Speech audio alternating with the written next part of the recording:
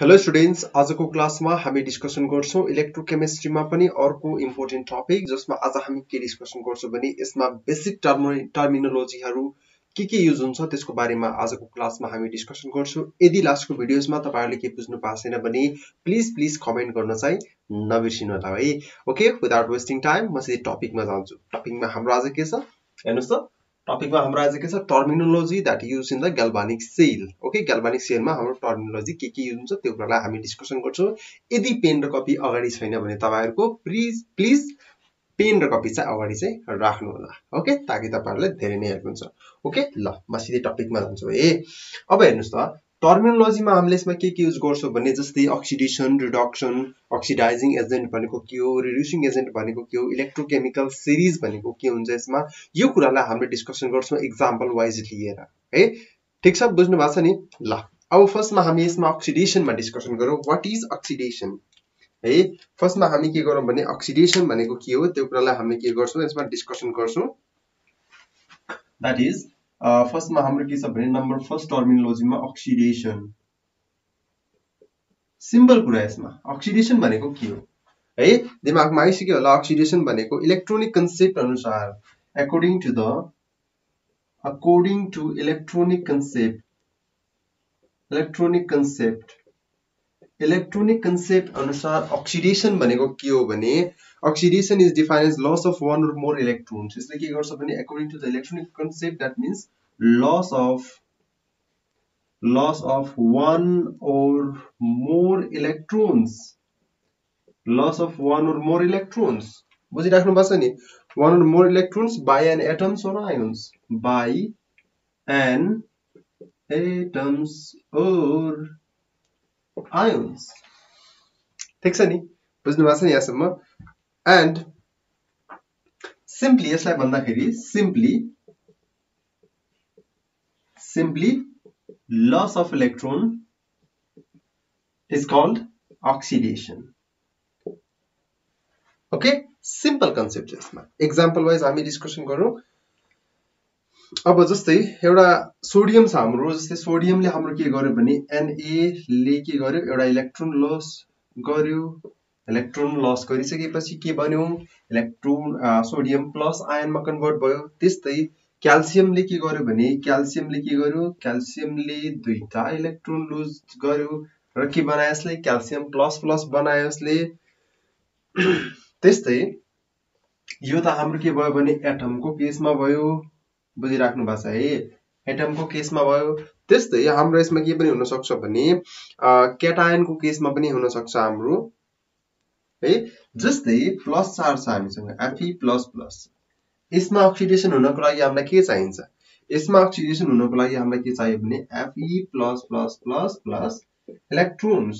यसमा हाम्रो चाहियो के इलेक्ट्रोन्स चाहियो। त्यसपछि Sn++ छ भने यसमा पनि हाम्रो के चाहियो भने Sn+++ इलेक्ट्रोन। यो भनेको के भयो भने केटायन्समा के भयो भने यो क्याटायनको केसमा हाम्रो भयो। यसमा यदि क्याटायन्समा एउटा इलेक्ट्रोन लस भइराछ, यति कुरा बुझ्ने कि इलेक्ट्रोनको लस हुने बित्तिकै एउटा प्लस चार्ज बढ्यो त्यसमा प्लस चार्ज आउँछ जसरी पनि है। दुनिया जहाँसुकै जाओस् हाम्रो के हुन्छ भने यसमा प्लस चार्ज इन्क्रिजमेन्ट हुन्छ यसमा। यो कुरालाई चाहिँ राम्रोसँग ख्याल गर्नु होला। ओके, ल ठीक छ, यहाँसम्म बुझ्नु भएको छ है। त्यस्तै loss of electrons by एनायन्स। एनायन्सले loss पनि गर्छ। जस्तै फर इक्जाम्पलको लागि हामीले क्लोराइड आयोनलाई लेख्न सक्छौं। क्लोराइड आयोनले के गर्छ भने यसमा जस्तै क्लोराइड आयोनले एउटा इलेक्ट्रोन लस गरेर यसले के गरायो इलेक्ट्रोन लस गरेर यसले के गर्यो भने एउटा क्लोरिनको एटम फर्मेसन गर्यो। त्यस्तै हाम्रो अर्को के छ भने अक्सिजन माइनस छ। यसमा अक्सिजनले के गर्यो भने दुईटा इलेक्ट्रोन लस गरेर यसले के बनायो भने अक्सिजनको एउटा एलिमेन्ट्सको फर्मेसन गर्यो। दैट मीन्स यो केमा हेर्यो भने हामीले एनायनमा हेर्यो। अब यति कुरा बुझ्ने कि अक्सिडेसन हाम्रो केमा पनि हुन्छ एटम्स, क्याटायन्स, एनायन्स तीनटैमा हाम्रो के हुन्छ अक्सिडेसन पोसिबल छ हाम्रो है। ठीक छ, बुझ्नु भएको छ नि यहाँसम्म। ल सिम्पल कन्सेप्ट, केही पनि गाह्रो छैन यसमा। यदि बुझ्नुहुन्न भने कमेन्ट बक्स पुरै खाली छ, कमेन्ट बक्समा कमेन्ट गर्न सक्नुहुन्छ। ल नम्बर 2 मा छ हाम्रो। अब नम्बर 2 मा छ हाम्रो के reduction. According to the modern concept अथवा according to the electronic concept, according to के को concept electronic concept according to the electronic concept को अनुसार reduction भनेको के हो भने gain of one or more electrons by an atoms by an atoms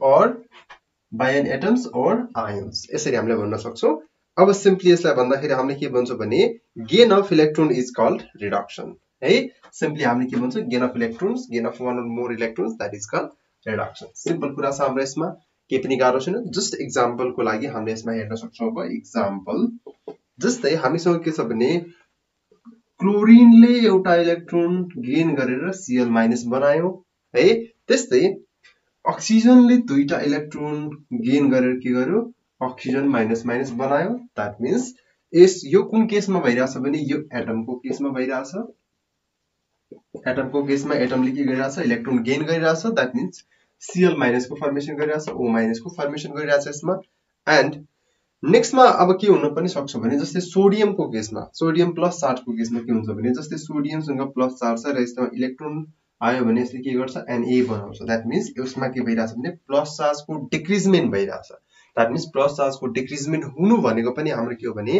यो एउटा रिडक्सन हो हाम्रो है त्यस्तै Fe++ मा यदि हामीले दुईटा इलेक्ट्रोन्स राख्यो भने के बन्छ यसमा Fe बन्छ हो कि हैन Fe बन्छ नि त हाम्रो यसमा हो यही कन्सेप्ट हामीले यसमा हेर्छौं त्यस्तै अर्को के पनि छ भने जस्तै हामीसँग के छ भने अक्सिजन माइनस छ हाम्रो यो अक्सिजन माइनस छ प्लस यसमा फेरि एउटा इलेक्ट्रोन राख्यो भने यसमा के बन्छ हाम्रो अक्सिजन माइनस बन्छ यो कुरा ख्याल गर्ने त्यस्तै N- छ भने यसमा एउटा इलेक्ट्रोन राख्यो भने N- को फर्मेसन हुन्छ यो कुन केसमा भयो भने यो केटायनको केसमा भयो यो हाम्रो के हो भने एनायन को केसमा भयो एनायन को केसमा पनि हाम्रो के हुँदो रहेछ भने रिडक्सन इज पोसिबल सबैमा के हुन्छ भने रिडक्सन हुन्छ यसमा है ल ठीक छ अब त्यसपछि हामी जाम अक्सिडाइजिङ एजेन्ट र रिड्युसिङ एजेन्ट को कन्सेप्टमा जाम अब नम्बर 3 मा छ हाम्रो अक्सिडाइजिङ एजेन्ट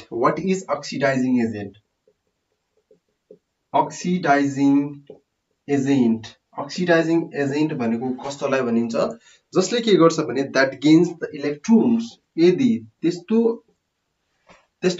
एटम्स जसले के गर्छ भने जस्तो सब्स्टेन्स जसले के गर्छ भने that gains the electrons are known as oxidizing agent and this the reducing agent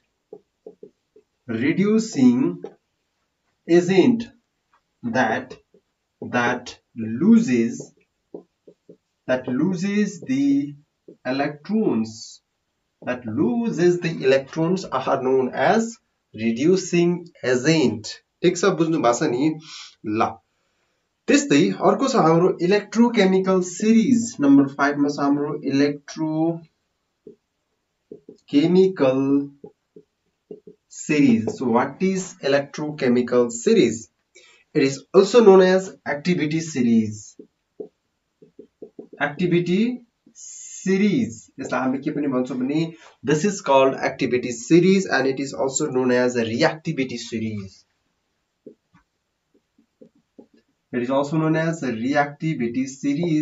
अब यसमा पनि हामीले के भन्न सक्छौं भने इलेक्ट्रोकेमिकल सिरीज मा किन बिल्ड गर्यो भने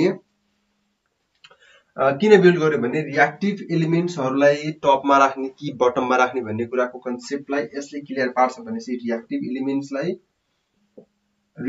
एलिमेन्ट्सलाई हामीले के गर्छौं भने हामीले टपमा राख्छौं यसलाई यो कुरा चाहिँ ख्याल गर्नु होला है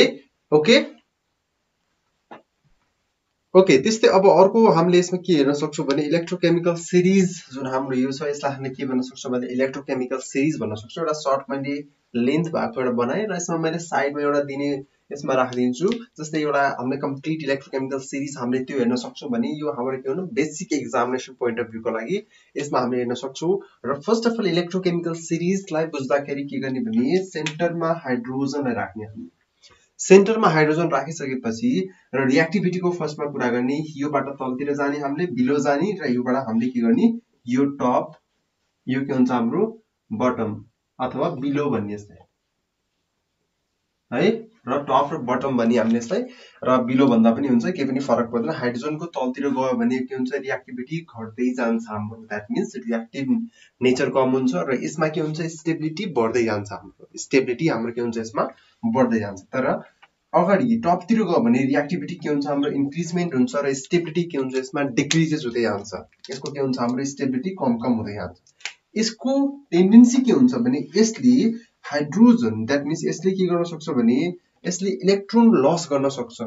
टेन्डेन्सी टु लुज इलेक्ट्रोन हुन्छ। यसमा के हुन्छ भने यिनीहरूले टेन्डेन्सी के राख्छ भने इलेक्ट्रोन्स गेन गर्ने टेन्डेन्सी राख्छ यसमा। एन्ड रिडक्सन पोटेन्शियल डिक्रिज हुन्छ हाम्रो यसमा। रिडक्सन पोटेन्शियल जुन हुन्छ हाम्रो यसमा डिक्रिज हुन्छ भने यसमा हाम्रो के हुन्छ भने रिडक्सन पोटेन्शियल इन्क्रिज हुन्छ। ओके, अक्सिडेसन रिएक्सन हुन्छ यसमा। यसमा हाम्रो के हुन्छ रिडक्सन रिएक्सन हुन्छ हाम्रो।